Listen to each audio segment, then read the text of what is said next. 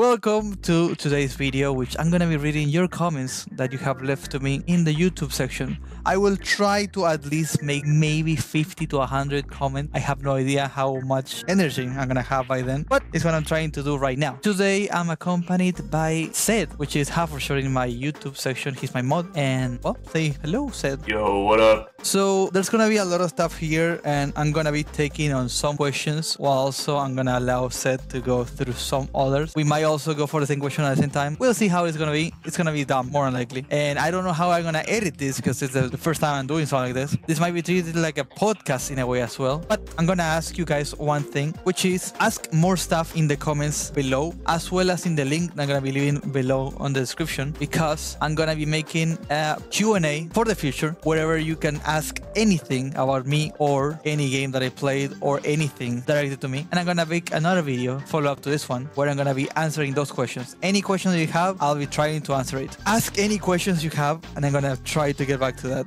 Okay, there's gonna be a lot of Spanish comments as well as English ones. For the sake of you as a viewer, I'm gonna be splitting this into the Spanish part, which is gonna be near the end kinda, and the English part, which is gonna be right now. This comment comes from the video on how to save, kill, and find Caligura in Fear and Hunger 2. Comes from Justin McDonnell2102. I've still done only Marina, Levi, and Dan playthrough, with only Dan doing ending BC. Caligura and August are by far the most elusive NPCs to take out. Well, actually, the first 8 playthroughs I had of the game, I didn't know who Caligura was, and I would never find him. I had no idea who he was. I had no clue that Monster was actually Caligura whenever I was, unaliving him, because you cannot say that word in YouTube for some reason.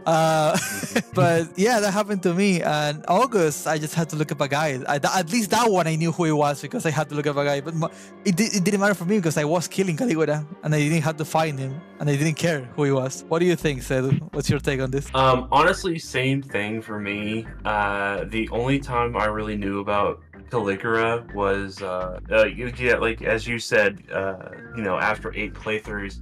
The first time I found out about him, I played as Marco. And you can sleep in one of the specific beds. Like I've seen some people sleep in the bookstore bed, and Caligura appears there.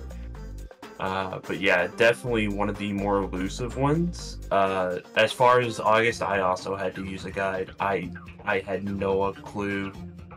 I even tried looking for him in the forest, like people say, and I could just not find him in the forest to save my life. Oh, you reminded me. Now that I think about it, I made a comment. I could try to find that comment. It's back then in Fear and Hunger 2's Steam forum, but I don't know if I'm going to be able to find it to put it on the video. But what happens is that for some reason, I just didn't understand how Olivia worked, and the way that her poison worked was so confusing, and I didn't understand the damage, how the nettle worked, how condensed nettle worked, stuff like that. I didn't understand anything, and I just hated it, and it was my first playthrough of the game, and I wanted to drop the game. And I have a comment in the Steam forum where I'm like asking, what the heck is the use of condensed hemlock? And nobody responded to me that. And it's still there in the Steam forum and no one responded that to me. I had to look up a video of someone one-shotting the Heartless one to be able to understand what it did. And I was like, oh, that's what it does. Why did no one tell me? It's like, what? So this is a comment from Ethan Moon Kaka 1445. Interesting name. Alright, it comes from the video 55 tips and tricks for beginners and advanced for Fear and Hunger Termina. In my opinion, Termina is way harder. Not infinite saves, much more progress loss, much more ambushes and instant death interactions. Having crazy luck doesn't make you as strong as it would do in the first game. The map is way Vega. You can't just leave since the hunger and mind keeps consuming. In order to gain affinity with a god, you have to sacrifice special events from the circles and vice versa. Red points for certain spells. I must say that my first 24 hours of gameplay was with Olivia, so it was easy, medium, just poison and fire guard, healing whispers gameplay. Okay, let's slowly go with this comment because there's a lot to talk about. Yeah. Would you like to do one and then I do the other one and so on and on? Yeah. All right. Do you want to take the first question or should I do the first question? Yeah. Honestly, I never really had a problem with the not so infinite saves. I'm one of those kinds of people that have the mindset of do as much in the game as you can during the first hour, because like if you die within the first 10 minutes, it's just 10 minutes. You're gonna die more than likely anyways. I go into that these games with that said mindset. And even then, like the game is pretty generous from what I've noticed, unless you got terrible luck and you just absolutely do not get a God of Fear and Hunger. Because you got to think, you know, you have the option to buy Books of Enlightenment from PocketCat. You have, you know, at least 5, maybe 6 places where you can use the God of Fear and Hunger. And, you know, especially if you play on easy, I know that most people don't, but, you know, if you do end up playing on easy, each God of Fear and Hunger allows you to save up to 3 times. Well, yeah, I think it is very important to pace yourself with the saves because it's mostly about your mental. How do I say this? You can mentally prepare for saving in the right time, knowing that 9 saves is a lot for a playthrough, where you can usually just take 2 hours per save or 1 hour per save even at times, and it's quite safe in that way that you will easily be able to not need more than 9 saves for the playthrough. You can also, like Seth said, you can get the God of Fear and Hunger for a free save, Book of Enlightenment for a free save, and if you're in easy mode, God of Fear and Hunger gives you 3 saves. You can also steal a Book of Enlightenment from a few characters of the game, so that's really good, which is actually only 1, which is for you. But yes, I think the infinite saves is something that is not really needed because of the following topic that we're going to be talking about, which is enemy encounters. Next question, much more progress loss. Well, I have to disagree on this one. Personally, I think that progress doesn't really happen if you end up not taking risks. And most of the time, when it comes to Fear and Hunger, you don't have to commit any risk because of how short the game is, depending on how you're going to be playing it. For example, the first time that I played Fear and Hunger Termina, I was pacing myself, going in kamikaze builds, kamikaze playthroughs, where I would go against enemies, knowing what they do, losing to them over and over again, treating it as knowledge for me. Like, for example, I see this guy with a bear trap, I see that the bear trap removes one of my legs, I restart. I check again, I guard, I dodge the bear trap, and it's like, okay, so this is a pattern, dodging the bear trap into attacking, so on and on. So now I understand. Then I take a real playthrough where if I get unlucky and I end up getting nervous and end up making more, I will lose because of my own anxiousness, because wanting to get more progress than I originally gotten before by my kamikaze runs, which happens. So sometimes it can actually work pretty well to your favor. Also, there is really not a massive punish from getting to day 3 morning and day 3 afternoon. You usually get the punishments in day 3 night, which takes a lot for a new player to get to.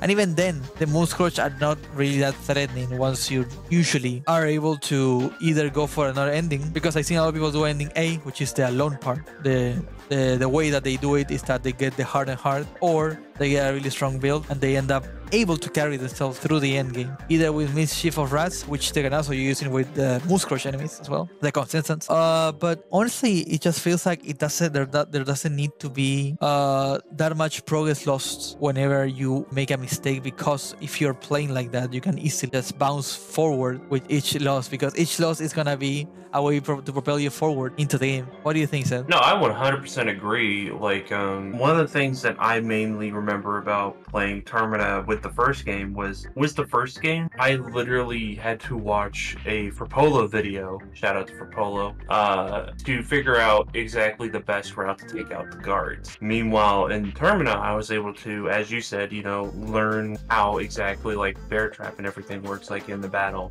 and progress from there. As far as the progress loss, the only time I've really noticed that there's a problem with progress loss is right after the Moonless fight, actually, because you go straight from Moonless into the church where the fathers are, and if you have the Black Steel equipped, I got some bad news for you. More than likely, you're going to end up either critting on you, critting on your allies, and then just being down either. Yeah. I can definitely see that being a problem. Definitely. But yeah, other than that, one instance, I've honestly never really seen that much of progress loss. The thing about it is that I also can see that the enemy design in the game, while it is that sometimes it's bullshit, like for example those Crimson Fathers remind me of Fear Hunger 1's design when it came to progress loss, which is you see a guard, you try to hit him on the cleaver, you lose the attack because you dodged, you lose an arm, one less arm for the playthrough. If it happens again, you're dead, have no arm. You're not gonna be playing like that unless you wanna challenge yourself.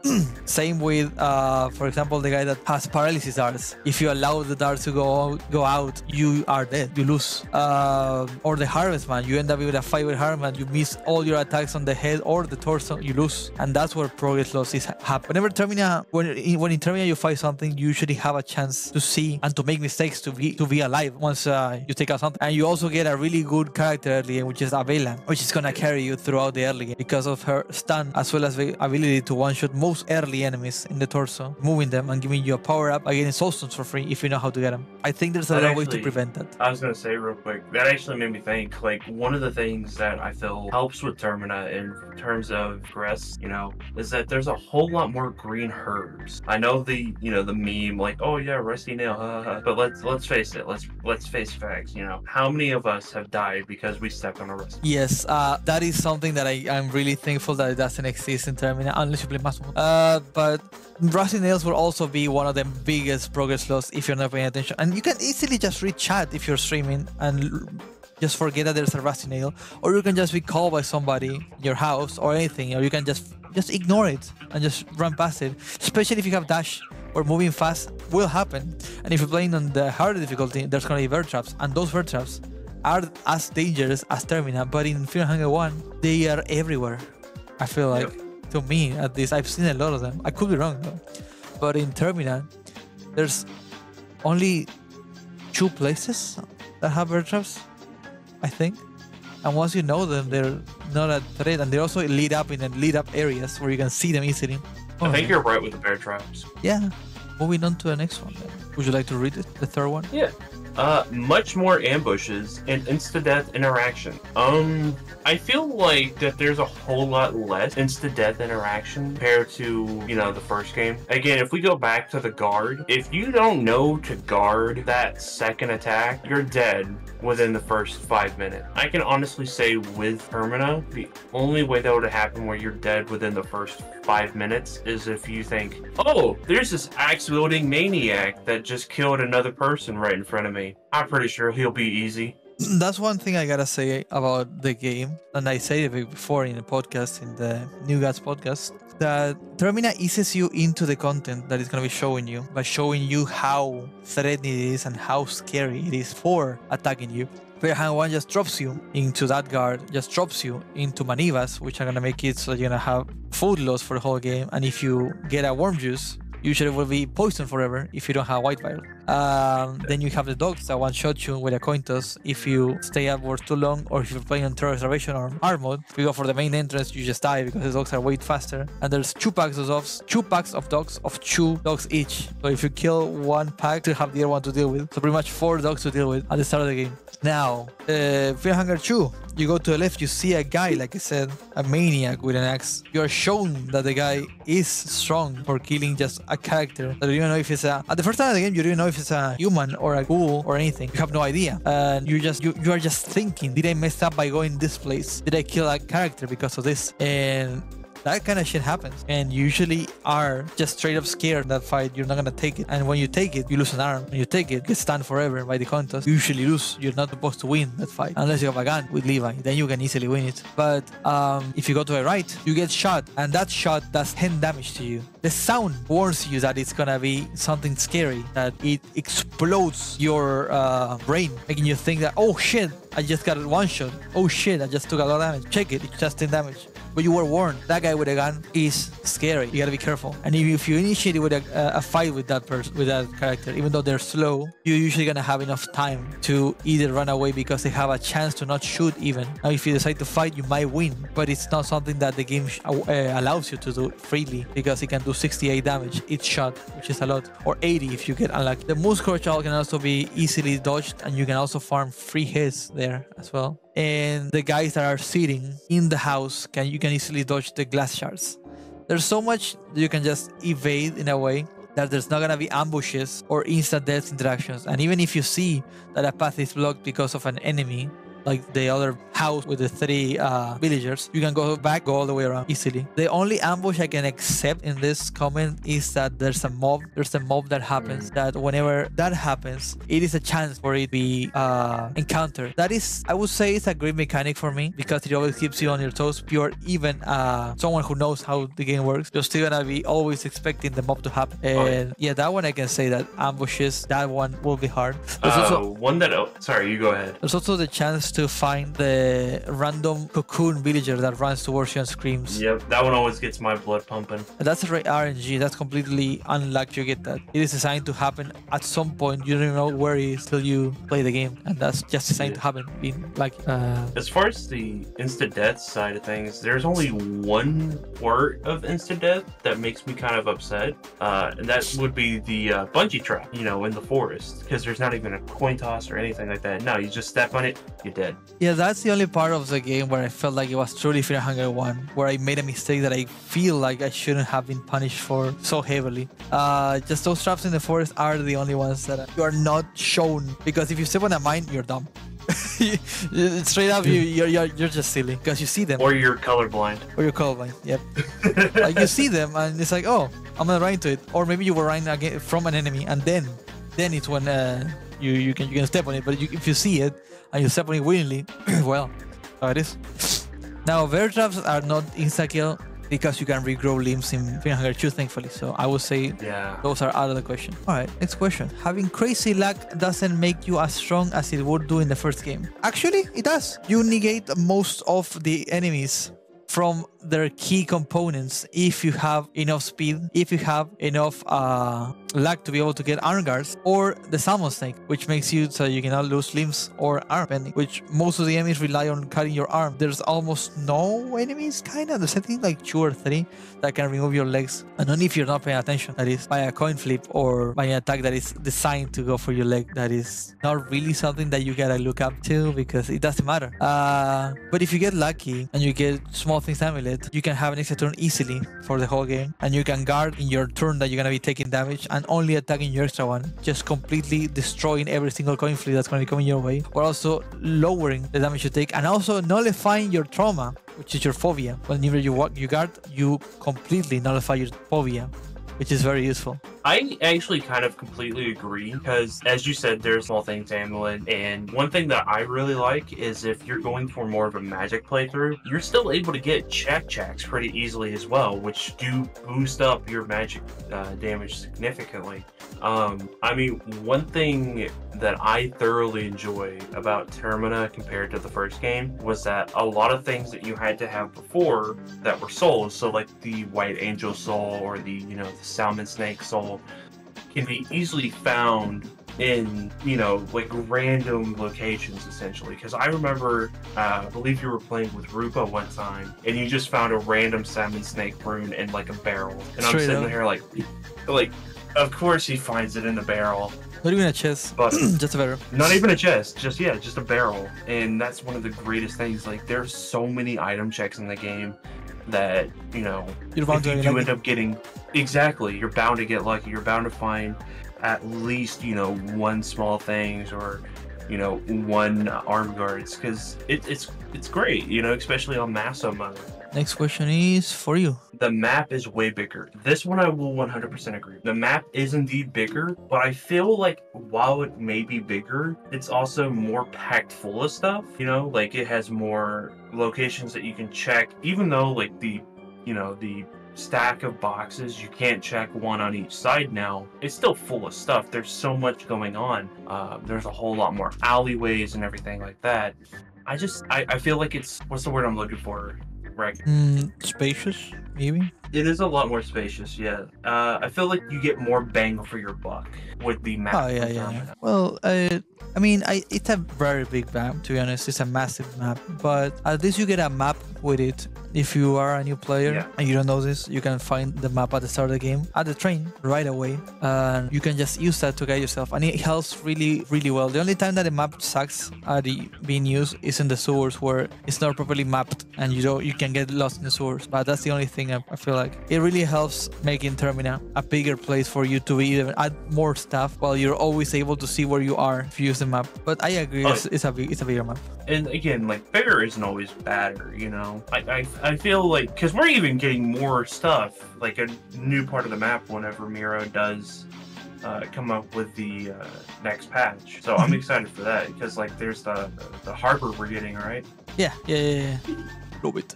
The Cercas. You can't just leave since the hunger and mind keeps consuming. You can't just leave. Yes, you can leave. You can pause the game, be able to just have your mind and hunger the same. Also, you can AFK at the train to get your mind back for your whole party. If you are with no mind, you can just sit down at the train, leave your game running, and allow yourself to regenerate your mind. Or you can go to a pre-heal buff to get your mind back as well. But hunger is not a problem in the game. It's gonna be later after the upgrade, because you can find meat pies, and Mido is gonna be changing that, so you cannot find meat pies anymore, as well as already cooked food. Yeah, currently there's not a real big problem with hunger, and I feel like even if he was to remove cooked food, I mean, you'd still just get more stuff that you can use to make the cooked food. So Yeah, I feel like it's not going to be really much of a problem at all, if any.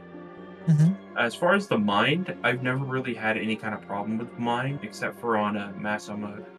Okay, next question for you. The next question. In order to gain affinity with a god, you have to sacrifice special events from circles and vice versa. Yeah, this one I kind of agree with, but you don't have to sacrifice nearly as much as you may think, because there's two different types of circles. If you're not already aware, there's the semi-perfect circle and then the perfect circle, I believe they're called. One is able to only be used for two of the gods, that being Almir and God of Fear and Hunger. And honestly, if I'm being 100% honest, you don't really need Almir. So what is your take on that, Raccoon, real quick? Almir, yay or nay? I think like it's not a question about Almir or God of Fear and Hunger. I think the question mostly goes for Vinoshka, rare. Or I think that's what it is, probably what they are referring to. Because you don't really get an interaction between Almir or God of Fear and Hunger. You usually just, save the game on teleport. It's not something you would. But Rare gives you like a whole new place for you to explore, while Vinoshka allows you to have items or a new path that you couldn't before go to. I feel like between the two, me personally, I always go Venushka because I love the spell roots that read, but that's just me. And even then, like, in case you are not aware, there's a way for you to get around needing both Sylvian and Gorgoroth. I believe you already have a video on this, right, Raccoon? Yes, it's part of the video actually. I think pretty much you can do M, which I cannot say the name, and you can do Blood Sacrifice to be able to gain Venushka and Gorgoroth levels. M can be also only in one Sylvian circle each, and Blood Sacrifice can be done each time that you have more than half of your HP, I think it is, or like 30 HP or 31, something like that. There are ways to get your affinity up, and you can actually complete the whole affinity hexen in the video that I linked on the screen right now. Red points for certain spells. If you're gonna be a mage and this is like your first playthrough, I highly recommend to just ignore it, sadly. Magic is very hard to use for a playthrough where you don't really have any means to learn without losing a lot, because most of the magic needs for you to focus, because they're very specific on how you use it. It took me like 8 or 9 playthroughs to be able to use magic properly. I even did Osa melee weapon only because I didn't know how to use magic, and it was really hard. But if you're using magic, I would recommend you using Spice Forge from Osa, which is the only way to play a mage without knowing exactly how magic works in a way that it would be useful, right? Just play Osa. Rev exists for a reason on those spells because those are broken as hell. And Spice Forge removes the use of Rev as well. So you're gonna have a fun time with that one. And even then, if you don't want to play as Osa, you're able to, like, if you play as Marina, for example, you're able to do Greater Occultism, I believe it's called it for her, and it just gives you Rev points. Yeah. So you're able to just go ahead and cast those spells right then and there. Alright. I must have to say that my first 24 hours of gameplay was with Olivia, so it was easy medium, just poison and fire guard and Healy Whisper gameplay. I wish I had a better time like that one. I wish I had a good time with Olivia like you, but I spent my 30 hours hating the game and just wanted to install the game. So I'm really happy that you're having a good time, Ethan. See, that just makes me sad, Raccoon, because we both know Olivia's best girl. It took a while. Mostly knowledge. This comment is from Voyage Rogue 1137 from the video How to Save Tanaka Day 1 Day 2 Day 3 All Days Covered, where I destroy my mind trying to find the best way to save Tanaka without using RPG Maker, which took me a lot, by the way. It says you can just use the sewers to get to the city super easily to get needles to move. Alright, so I covered in the video that if it is day 1 morning, day 1 afternoon, day 1 night, and you get needles out of the spawn, right? And you don't really go to the bunker where Tanaka gets killed, you will lose a Vela. And losing a Vela is very important because you can, if you lose a Vela, it's gonna be really difficult. You can get Marco and completely skip that and get Niels to move away. But I believe Tanaka is still there if you go day one morning. So you're gonna be losing a Vela. So you are sacrificing a Vela for the fact that you are needing to kill the clown, let's say. This comment is it's really difficult to follow though, because there's a lot of what's and if that I actually responded in the video itself, because it's a very difficult way to keep this guy alive. But what do you have to say on this comment, Seth? What were your thoughts? I do agree with him to some certain extent. I believe that you should always at least go to grab a Bella first, because as I believe you explained in this video, if not one of your other ones, you can still grab a Bella and then leave immediately thereafter and not trigger Tanaka being killed. From there, you're able to just go straight into the sewers from next door, especially if you got like a small key, you know, because you can just go to the first like abandoned shack in rundown village and just start going into the basement or sewers rather. Yeah, that's pretty much the video. Yeah, I say that get a Vela, leave, and just go through the sewers, and that's it. Boom, easy. All right. And boom, there you go. You got it. Yeah. From the same video, we have I love that you named the character Tanaka Please Don't Die from Liver Enjoyer. That's a good name. So there's a story behind this. Whenever I was doing the Saving Tanaka Day 1, 2, and 3, I was at my limit because I had to restart the game many times because I could not find Tanaka. And every single time I saw him, he died. He was dead. And I didn't know what the heck to do to save him or how to get him out of there or where to find him. And it was a really difficult thing to do. Because of that, I named myself Tanaka Please Don't Die. And I was just at the limit of pure fear and anger. Not hunger, by the way. Anger, because I hated that Tanaka was so frail. I agree. Like, especially because saving Tanaka has got to be one of the most tedious side quests in the entirety of Termina. As much as I love Tanaka, I love the dude to death. He does not know how to stay out of trouble. Well, yeah.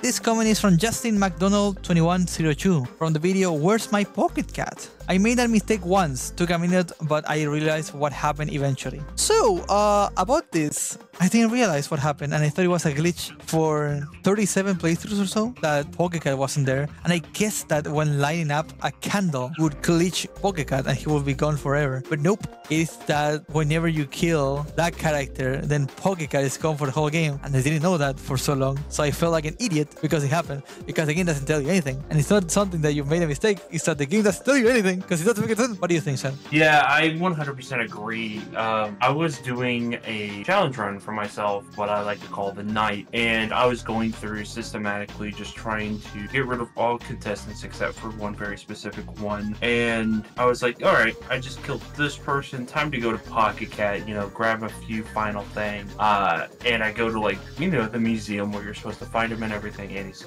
gone. I was like, what the hell is happening? And I believe I came to you, Raccoon, and that's whenever you told me this story for the first time. Was like, oh yeah, if you kill this this character, he's gone. I was like, serious? Why do they not explain? Yeah, and it took me so long. I just thought it was a glitch. To be honest, it didn't make sense. It was weird. Yeah, let's not say the name of the guy. They're gonna find out some way. Don't worry about it. Exactly. Or watch a video. Deimos says, yes, you can shoot off the lock of Lucky Tanaka. He will not lose his head in a bunker for now at least. It comes from the video Gate Skip, where I showed how to skip Old Town by shooting the lock of the gate with a shotgun, which is a very important thing that you should know now, because it took 9 months for people to notice that you can do that. But yes, it's a really good thing. So I should have known this when I was doing the Tanaka video, because that would have helped a lot, to be honest. That would have helped a lot, to be honest, to make it easier for me to save him. But alas, I didn't know. And yes, you can easily do that. And I'm amazed that we can still find new stuff from Miro that has been added in the demo, by the way. So you can actually find the depth spot still in the demo, thankfully, to be able to get the ammo as well as the sniper.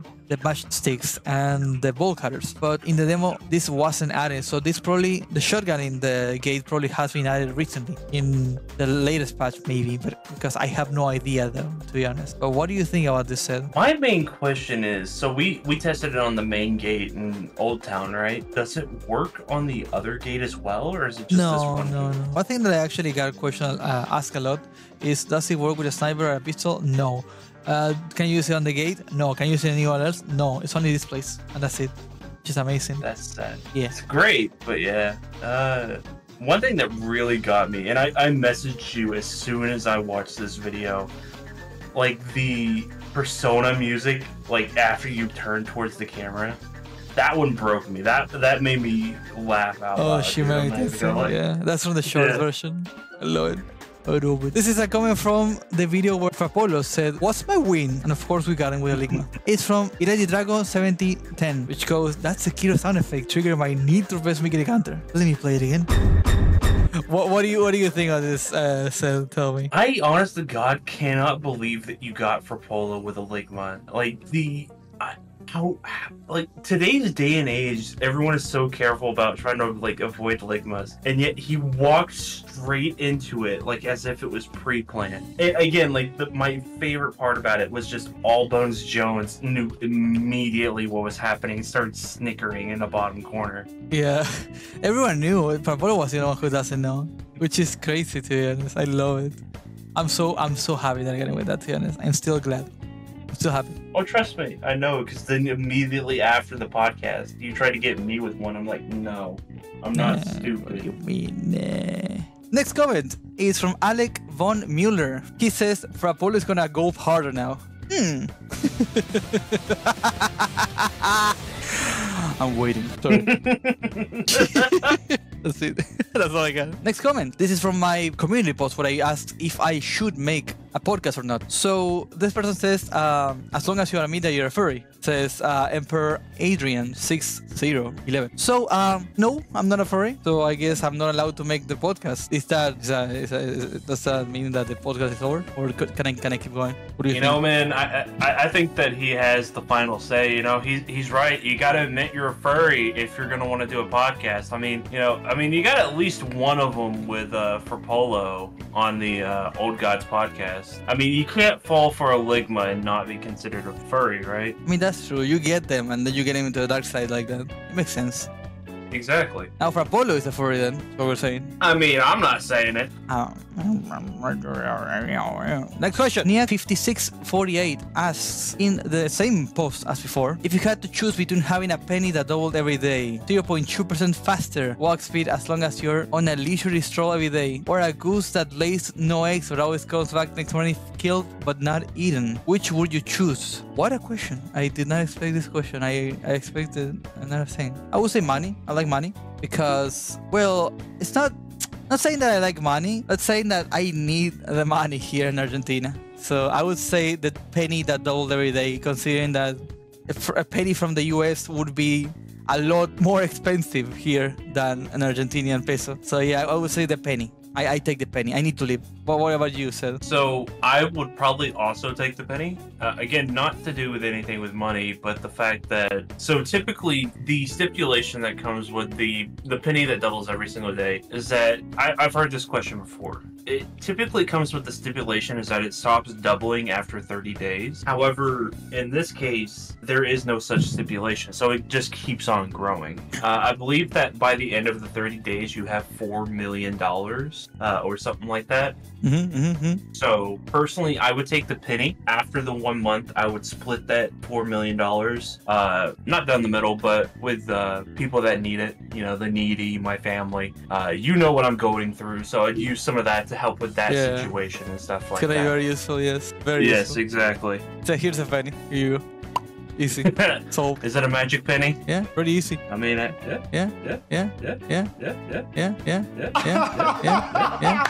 All right. This comment comes from Kuromi Darklord in the video Find, Save, and Kill. Caligura. Well, sorry. Where to find, how to save, and how to Caligura. He asks, how do you save Pab? So, Pab is the easiest one to save. He might be the next video that I'm gonna be making, probably. Easiest close to Henrik, I would say. The way that you save Pab is that you do not confront him in any other times that you can kill him. And you also, when you get to the tower, he will be down by Kaiser. Kaiser will take him out. You need to just not stomp on his body, have a bandage on you, patch him up, and he will be at the train for the rest of the game. Just that. Do not stomp on him. Do not fight against him. Allow him to everyone. Allow him to anybody, but don't confront him. Easy as that. That is how you save him. And I'm gonna, like I said before, I'm gonna make a video so you don't have to make those choices and you can actually save him without him dealing with anyone in the game. So hopefully you wait for that video. Next comment is from the video Easy Mod, which is Infinite Saves mod that I made for Fear Hunger 1 and 2. This is from the first one. Absolute legend, says Buddy Bonus Bat 8076 with a beautiful accent. Thank you for the mod, my friend. So no worries, buddy. I'm glad that you use it. I'm really happy that you're using it. But I had this question like a while ago, which is, should I have made this mod? Was it a good idea for me to make a mod that allows people to save as much as they want and pretty much to cheat the game? And I don't know how you feel about this, Seth. How do you feel about just having an infinite save to be able to go through the game and learn from it? How does it go for you? I feel like it's a very good learning crutch. You know, like it gives people the opportunity to learn the ins and outs of the game without having to go through the process of dying and dying and dying and dying. I feel like that's the same reason why people tend to make themselves overpowered in Souls-like games. You know, like they cheat in a whole bunch of levels and everything like that, so the way they can learn the ins and outs of the game. You know, because not everyone has a whole bunch of free time to continuously do the same thing over and over and over again. So, I'm personally fine with this kind of mod, at least, you know, for like a learning crutch. Yeah, I took a lot of time, because you can see the video. Let me check exactly when the video was done. I mean, made, sorry. So this video was done 5 months ago, and I started my YouTube channel 9 to 10 months ago. So it took me a lot to consider making this. So you can see that my mindset was always like, should I? I don't know if I should. I feel bad. But the more people that commented me the videos, the more people that wanted me to make that sort of thing. So I made it. So it does show that comments sell a video. So if you need any kind of material, any video, anything like that, just comment down below and let me know what you need, and I'm gonna be providing you with it in the future, of course. Next comment from Psycho3276 from the video Gate Skip SMT. Yeah. So I don't really have any videos on my YouTube channel because I did it when I wasn't a YouTuber at the time. As in, like, I dropped making YouTube videos, but I played Shin Megami Tensei 3 and I played Shin Megami Tensei 4. I did not finish 4 because I felt like it was dragging for a long time, but I finished 3 2 times in a row and I loved it a lot. And I gotta say, it's one of the best Shin Megami Tensei games, even better than Persona, I would say, because it feels like it pushes the engine and the combat system to the limit, in my opinion. I think it's just an amazing game. I hope more people can get to play it because now it's on PC, actually. What do you think, Seth? What's your experience with SMT? So, I've played Shin Megami Tensei 3, and I've played Shin Megami Tensei 5. Of course, other than the more popular... Well, I wouldn't say more popular, but other than the popular, you know, Persona series. I love Nocturne. Funny story about Nocturne, actually. So, this happened 10 or so years ago. I went into the store, a game store called Game Exchange, and I'd just beaten Persona 3. I was like, hey, I just beat this game called, you know, Persona 3. I'm looking for another JRPG with that same exact style. They were like, oh yeah, you know, we got this here game called Shin Megami Tensei 3 Nocturne. I was like, you know what? Yeah, sure, I'll give it a try. And that was my first introduction to Nocturne. If I may speak frankly, screw that Matador fight still. That is the biggest spike in difficulty in gaming that I have seen to this day. Because you have to go in prepared, otherwise you were screwed. Yeah, I feel that you were just stuck with that guy if you had not the knowledge and you didn't have the patience. Because that is just such a different game to compare to the others. Yeah. But yeah, like Persona would not like get you stuck in one place. I feel like, at least. Where you feel like you are worthless, just like Shin Megami Tensei Nocturne, I feel like. And I like that a lot, to be honest. I like that a lot. Really? Next comment is from Silver209, which is from the video Moldy Apartments Guide, where I give you the codes of the Moldy Apartment. In the video, I actually go through how to get the codes. but it seems like Silver wasn't able to follow up with my guide. Maybe I will have to remake the video at some point. So they are pretty much with this comment, they didn't get how I go through getting each of the numbers, and it's quite easy really. First of all, you need to get to the statue room where there's a horse, push the statue into the hole, break the hole, then go down, pick up the notebook, and in that notebook it tells you the order on which of the rooms you gotta be using them. So for example, it says the guy that looks at the astros, I think it is, like at the stars, and that would be the room with the astros and the stars in it. The guy with the vanguard that just moved in is the room with the beds on the floor where someone is moving in. And if you check on the entrance of each room, it tells you a number, so it should be like that, right? For example, supposedly the room with the plants, you see that it's at the first like the first thing that is mentioned in the diary, and you check on that room, and on the door it says, for example, 6, right? Well, 6 will go first, and then the next one, and then the next one, and the next. That's how it works. Have you had trouble with this set? Because I actually sucked a lot. I think I spent like 1 hour with this puzzle, to be honest, the first time I did it. So I'm not gonna lie, I had no patience for this puzzle, so I did what I typically do in games like this sometimes. They give you like some of the numbers to begin with. I just brute force it. And it worked? So yeah, and it worked. I just like put in, because you know me, I'm a math guy, so it's like you got 4 different numbers, and there's only so many different combinations that you can do with the 4 different numbers. I believe it's like 64 or something like that. So, you know, just come up with those different equations, put each one of those in, and then eventually you'll get it.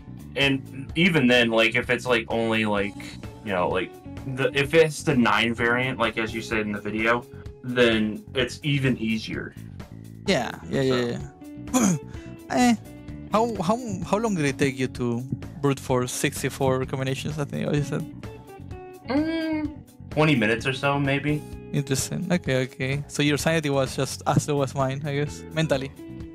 Yeah. In the game. It was just like, all right. It was like, all right, like 11, 6, 3, 13. No, okay. It was 11, 3, 6, 11. No, okay. And then just go from there. That sucks. You just gotta mentally check off each and every one. That sucks. I hate it. I hate it. Whatever. See, I'm back from the old school days, whenever you actually had a piece of pen and paper to write down the equation for old school gamers, so that's just me. Do you still do it? Mentally, yes. Okay. Alright, next question. Next comment comes from Tangerine Enjoyer 8869 from the video Ragnarok S ending Fear Hunger 1. First time that I played Fear Hunger 1, I played Ragnarok S ending. It says that watching your gameplay got me thinking about the bed mechanics. In other games, they're supposed to be Haven, safe spot, but in Fear and Hunger, the player has 2 choices: lie down and sleep, which is often a death sentence, or tear the blanket apart in order to survive. The characters later fight the bed to combat the temptation of sleep, which is deadly. So they destroy the bed. For future usage as well, making the beds a literal enemy. So, I think making bed mimics would be very interesting, and that could be a nice mod to make if anyone is interested in making a mod where you have a chance to have a bed mimic that will fight you. That will be very interesting, where you're ready to just call it because you clear the whole room and boom, you get a mimic that is a bed. However, one thing I gotta say is that I am impressed about the fact that removing the blankets doesn't do anything, because I thought it would like lower your mind or something like that, not able to give you a better chance of sleeping or something like that, but it doesn't do anything. I'm really impressed that they did that in Fear Hunger 1, but they didn't really do that much on 2, as part for a few cases where sleeping in a bed can get you in trouble, but not as much trouble as getting the crow model to show up or an elite guard. I would say for the future, Miro needs to change how the beds work to make them more deadly, because they're very safe, especially if you know that the train bed, it's very safe once you go through that. I think there will be a lot less saving going on if that happens, which I love that, to be honest. Fear Hunger 1 made me feel completely different when I knew that I couldn't save compared to when I could save the game.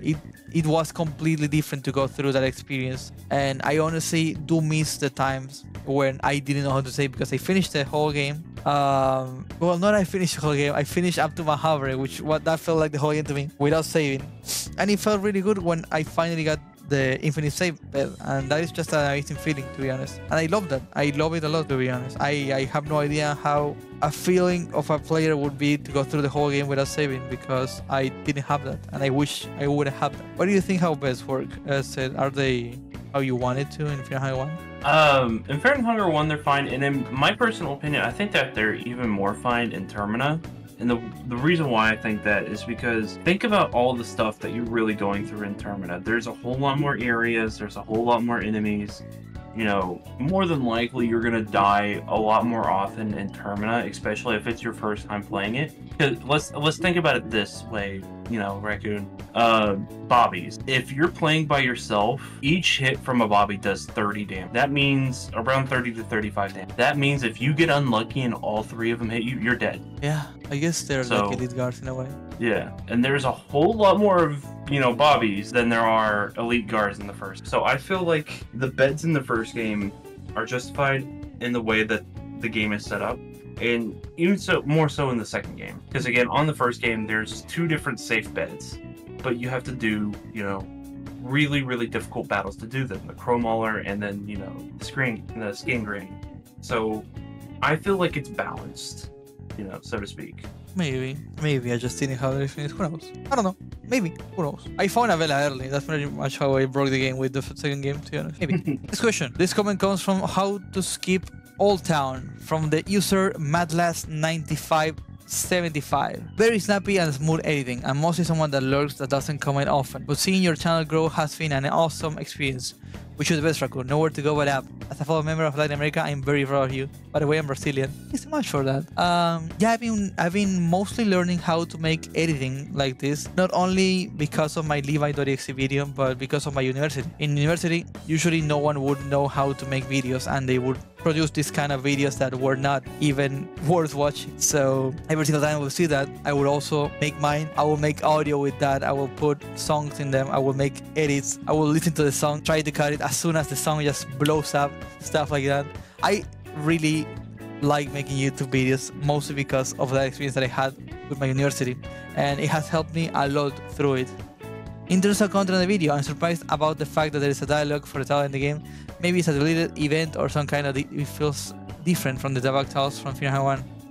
So about that, this is also in the demo. So if you actually load up the demo of Fahrenheit 2, you can still find the dev spot, which is pretty impressive. This is the reason why I think that it's not gonna be deleted from the game. Maybe it's gonna get... Maybe it's gonna be developed further and it's gonna have more text and it's gonna show you what you're gonna be getting. But who knows, to be honest. It's honestly such a weird coincidence that this is also in the demo. And the shotgunning the gate in Fahrenheit 2 in the official version, it is included but not in the demo. Honestly, there's a lot of changes that Mito does behind our backs, and maybe there's more that we haven't found, to be honest. Hopefully I get to find more for you guys, and if you guys know, of course, of this, let me know. I'll make a video and I'll create you about it, because you guys are the ones who are making this community grow as well. Thank you so much. This comment comes from the video Despawn Enemies short version, which you are able to despawn Belen in the game if you do a certain trick. Vamos que se puede. 4622 says Banger Powats. And Emperor Adrian 6011 says he's not a furry. So, número uno, the comment is referring to the One Piece reference, which Kuma is one of the characters in One Piece, has these pods that are able to teleport you around the world if they hit you. And they're a pretty important part of the story, but I cannot tell you because it's a spoiler. But I kind of want to combo into the comment of Adrian, which I already answered before, which is he's not a furry. I'm going to explain to you guys exactly what's going on with this topic, because I've had it a lot and I think it has to be explained, to be honest. So the thing about this is that I don't want to be part of any fandom, because most of the time, fandoms, like for example being a otaku, being a gamer, being a furry, being a brony, anything like that, usually entails to you being shown as a specific kind of group, and that usually means that you accept immediately what that group is doing, right?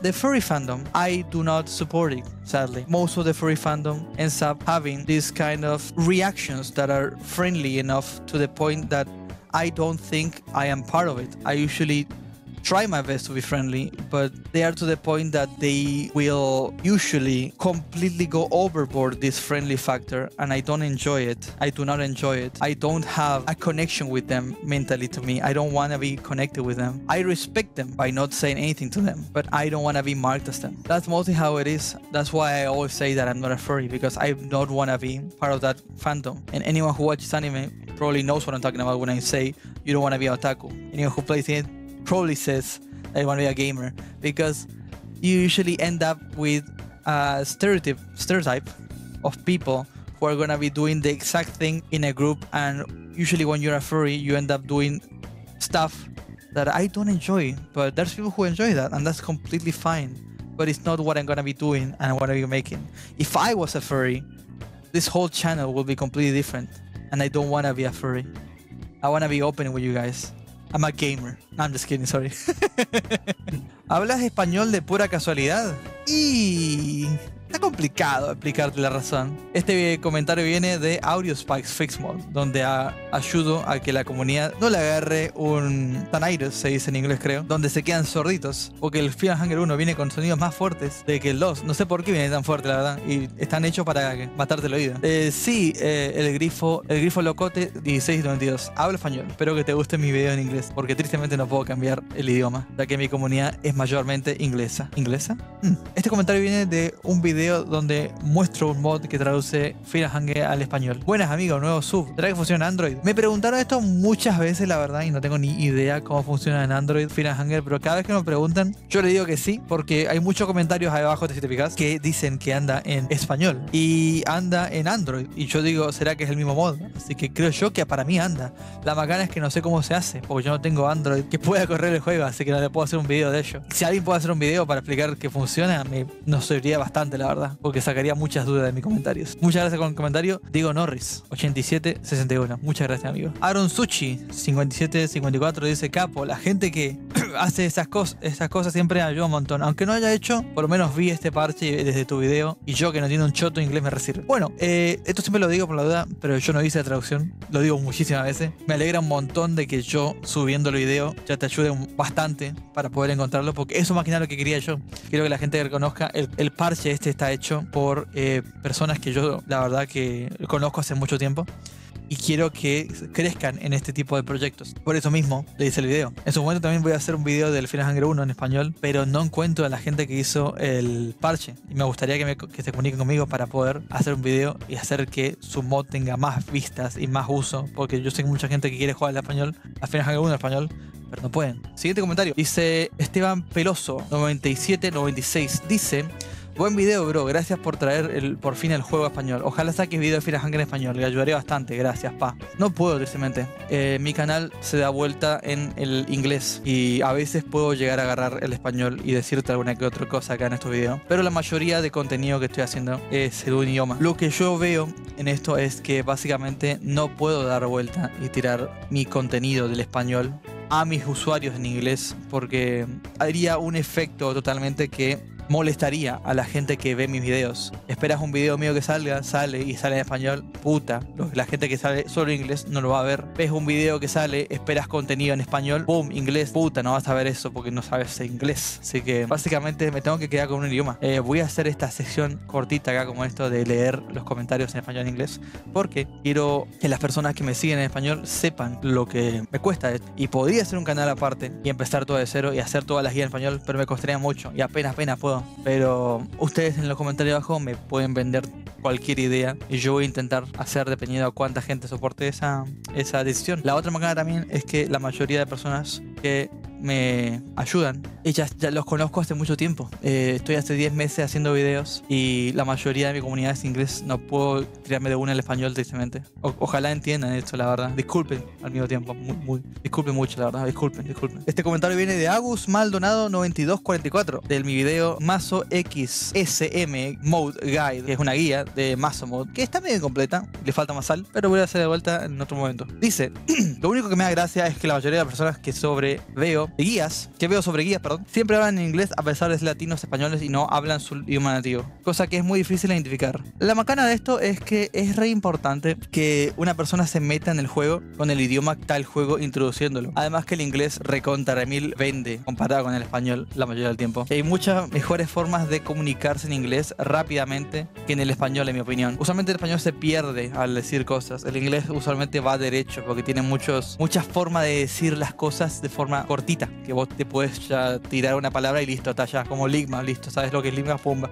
Por ejemplo, nada, qué sé yo. Es complicado. Era básicamente, cuando yo empezaba, era decidir, voy a español o voy en inglés, y me tiré por el inglés porque yo amo el inglés. Es por eso. No haría otro canal en español, me costaría muchísimo, la verdad. Y ya intenté buscar subtitular mis videos en español, pero no me da el tiempo para hacerlo en este momento. Ojalá pudiera conseguir a alguien que subtitule mis videos, pero no sé ni cómo lo haría. No sé cómo haría para hacer que eso siquiera sea posible. Y no sé cómo le pagaría, así que es complicada la cosa, porque estoy en Argentina, no hay plata acá. Tiene una pregunta extra. ¿Cómo se evita que el dios de la luna te marque? No se evita, te va a marcar igual. Tenés que meterte dentro de la casa para que no te queme y listo. Es básicamente eso. Esquivar a la luna y listo, no hay mucha cosa. Esquivale. No vayas al bosque. No vayas al bosque porque te va a quemar. Así que ahí va la cosa. Suerte, che. El siguiente comentario viene de Rookie0130. Viene del video How to Save Tanaka Day 1, 2, 3.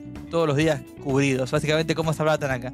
3.27, ¿esta es una referencia a Boquita? Vamos, carajo, Boca, mierda. ¡Ay, Dios! No te puedo poner el video acá porque me van a cagar variando. Digamos que zafé del copyright de Boquita, porque lo usé en otro video, que no lo puedo poner acá porque me va a comer el copyright de vuelta, y me pegaron un copyright de arriba abajo y me devolvieron el culo para arriba abajo. Así que no voy a meter de vuelta la musiquita de Boquita. Me la jugué bastante bien porque este video no cagó con copyright. El otro sí, el otro no tiene nada que ver. Pero este sí es importante para mí, porque este me comió la vida. Así que sí, Boquita, la más grande. Este comentario viene de Dantes GTFO 1511 en mi video How to Dodge Runtails, que explico cómo esquivar a los Runtails de Final Hunger 2. Matías, ¿no? Chabón, te pasaste. No solo sos un genio para con el juego y tienes un dominio del inglés increíble, sino que encima me pusiste la música de los juicios de Danganronpa. Me lo pasé todos. El primero lo jugué en español, pero el 2 y el 3 tuve que jugar en inglés. Igual es algo que agradezco, porque mi inglés mejoró mucho gracias a esos juegos, como el Danganronpa o el Virtuous Last Reward. Me está resultando muy instructivo tu canal. Antes de seguir este comentario, voy a responder a lo que dijo anteriormente, que es muchas gracias, la verdad, que te sirva muchísimo mi canal. Me ayuda bastante leer este tipo de comentarios porque me hace sentir de que estoy haciendo un cambio en la comunidad de Final Hunger y en la comunidad de jugadores, perdón. Me ayuda muchísimo saber que no mis videos no están tirados para que la gente los ignore, sería, o sea, que están siendo vistos por gente. Y ayuda a la gente de diario, porque estos videos me toman, qué sé yo, 1 o 2 días para hacer. A veces me toman una semana, a veces me toman un año, perdón, a veces me toman un mes, y depende mucho de cuánto le pongo de fuerza. Cuanto más contenido hago, menos contenido tengo para hacer claramente del juego, pero voy a intentar seguir hasta que no tenga nada más que cubrir. En su momento quizá me vuelva loco y haga en español un canal, quién sabe, veremos. Y hablando de Danganronpa, sí, me lo pasé todo yo también. Y los amo bastante. El Danganronpa 1, 2 y 3 son uno de mis juegos más favoritos que tengo. Y honestamente lo jugaría si es que pudiera borrar toda mi mente que tengo. En especial el 3, que el 3 es hermoso, lo amo. Soy un programador buscando su primera experiencia laboral y el inglés es una parte importante de nuestra profesión. Yo quería ser programador en su momento. Era entre estudiar profesor de inglés o programación. Yo soy malo con la matemática, bastante malo. Así que me tiré por profesor de inglés y obviamente youtuber, como ves ahora. Así que te deseo el mejor, ojalá que la puedas meter bien fuerte. Te deseo el mejor y ojalá que las puedas hacer re bien, porque veo que tu inglés es bueno, así te pasaste de Danganronpa, honestamente. Es un juego re jodido en inglés, obviamente. Así que además de aprender sobre el juego, ejercito me escucha. Ahora estoy enfocando en lo del laburo y por eso empecé a jugar al Termina. Cuando tenga un par de momentos de paz, me voy a sentar tranquilo y le voy a dar masa a esta joyeta del gaming. Un abrazo y mejor deseo para vos. Muchas gracias de vuelta con el comentario. Y yo aprendí inglés con juegos y me reforcé hablando con una comunidad en inglés y abriéndome de forma que solo podía usar el inglés para comunicarme. De forma con mi voz y con el texto, claramente. Si necesitas más clases de inglés, si necesitas aprender inglés, metete con una persona en inglés, hablar en inglés. Si salís mal diciéndole algo que nada que ver, metele igual. No importa, caete, matate, metele adelante y vas a meter bien fuerte lo que es el inglés. porque está en vos que vos aprendas, forzándote en un lugar donde vas a tener que utilizar ese idioma y solo ese idioma. De vuelta, muchísimas gracias por el comentario, Dante, y ojalá que te esté yendo re bien.